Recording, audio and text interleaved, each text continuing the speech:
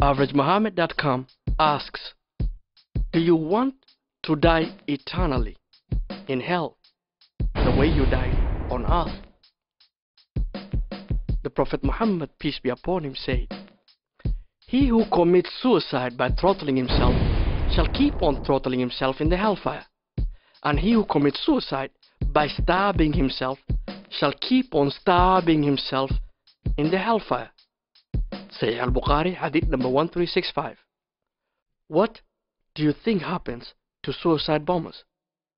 You'll be made again, blown up again, be made whole again, blown up again, be made whole again, blown up again, eternally in the hellfire. Remember, peace up, extremist thinking out.